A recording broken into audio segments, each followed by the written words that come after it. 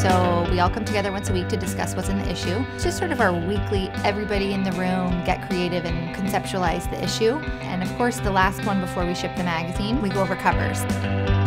Well, anything that's creative is definitely subjective. Today we were talking about the food. It's the top 10 restaurants of 2014. So we're really trying to find an image that captured that.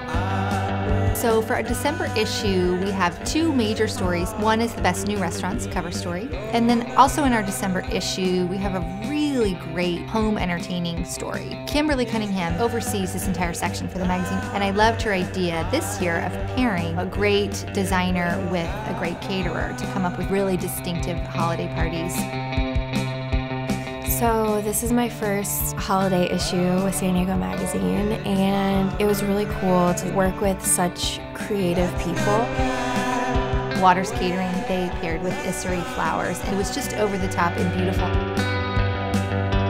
There were a lot of really elegant touches, a lot of gold, beautiful champagne flutes with rosé. They did a beautiful beet salad with lots of color. It's cool to see the cocktails they were making. I need to try all of it.